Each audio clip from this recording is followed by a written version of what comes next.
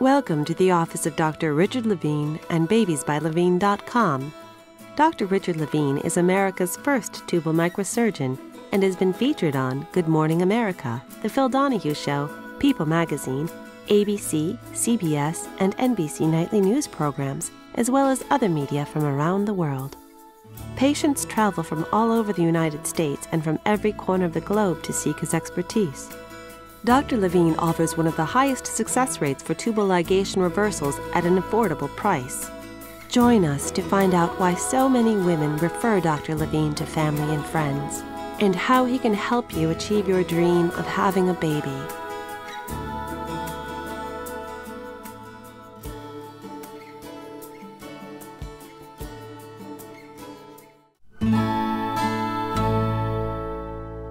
Talk about another test for secondary infertility. It's called a hysterosalpingogram. In English, that's the tubal X-ray. Now, because you've had tubal surgery, that's always the big concern with patients. Are my tubes blocked? Did scar tissue grow? Did I do something when I went home that caused a tube to snap apart? Well, the tubal X-ray sort of tells us the answer to that. The test is done by putting some radio-opaque dye up through your birth canal. So we do like a pelvic exam, like when you have a pap smear done. A little catheter, a little straw kind of device is put just inside the birth canal, and we put dye through, almost like a squirt gun. We squirt this fluid up through the uterus and into the tubes, and then it flows out into your belly. This test will tell us if the tubes are open or not. If they're not open, then we'll talk about what needs to be done. But this will tell us a whole lot. Maybe one tube is open, maybe one tube is in spasm, or maybe that tube is blocked. People get pregnant as quickly with one fallopian tube as two. It's nice to have both of them, but it's not the worst thing in the world if one is open and one is blocked. You could have this test done back home where you live by your gynecologist, or your gynecologist could arrange with the radiologist at the hospital to do the test. Alternatively, you can come to me. In some ways, I prefer that you come to me because I know what your tubes look like. I know where your tubes were cut and tied or blocked, and so I know how far out the dye should go. And quite honestly, it's a world cheaper to come to me to have it done because I don't charge you a penny to do this. This is part of your free aftercare that I offer. If, though, you want to go and have it done locally, then once it's done, I want the radiologist to put the tubal X-ray films on a CD, and I want you to mail it to me so I can look at it and help you interpret it. Frequently, I get readings where they tell me that the tube is blocked, or both tubes are blocked. Almost never is that the truth. In reality, what we find out is that the radiologist did not put enough dye into the uterus to fill the uterus entirely, causing the dye to spill over into the tubes. So don't get freaked out if you get a bad reading. Send me the X-rays on a CD. I'll look at them, we'll talk about it, and we'll decide what needs to happen from there. The front door to the reproductive system is the birth canal, or the endocervical canal. There is an opening at the top of the vagina through the cervix and up into the uterus. This is called the endocervical canal. At mid-cycle, there is a mucus that we denote as egg white mucus. It looks like clear egg whites. Sometimes it runs out the vagina and you can see it, but even if you don't see it, at mid-cycle, at the time that you ovulate, it exists up in your birth canal. It's through this kind of mucus that sperm swims to get into the uterus and out into the tubes. Now, pregnancy actually occurs at the outer third of the tube where it meets the egg, and then it moves down into the uterus. Well, like any front door, some of them are locked and some of them are unlocked. If the door is unlocked, then you have easy access in and out.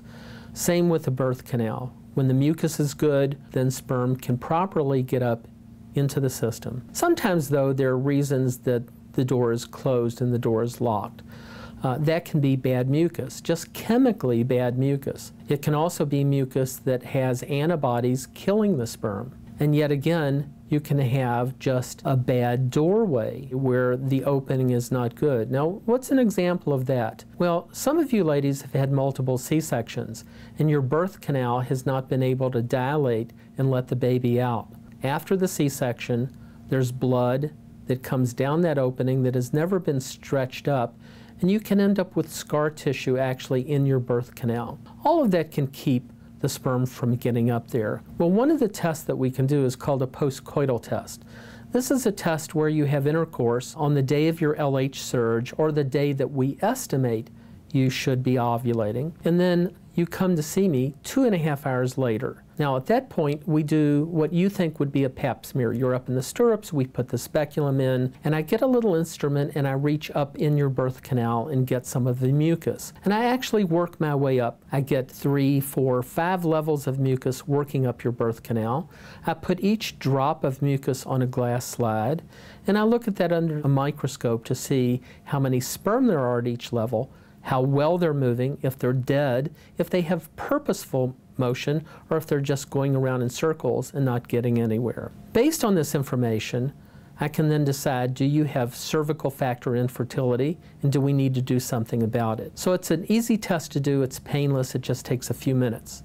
The problem with this for some of you is that you actually live so far away that you don't want to make a trip just to do this. And I sort of understand that, but unfortunately, in order to figure out what's going on, there are things that we need to do, and this might be one of them. We can also make some assumptions. We can assume, because if we've seen that you're ovulating on your temperature chart, and we see that the sperm is good, and we see that the tubal X-ray is normal, we might assume, well, what's left?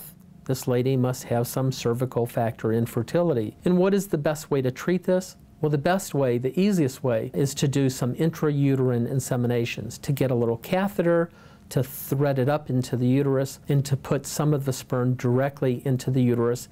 And it has a much easier way then to swim out into the tube. This is actually quick and easy. It's something that I offer to you for free so we can talk about it, and it's something that we can do when the time is right if you in fact have secondary infertility. You can also arrange to do this with your gynecologist or with a reproductive endocrinologist in your neighborhood, but I guarantee you they're going to charge you probably $500, $600, $700. If you come here and let me do it, it's going to be free.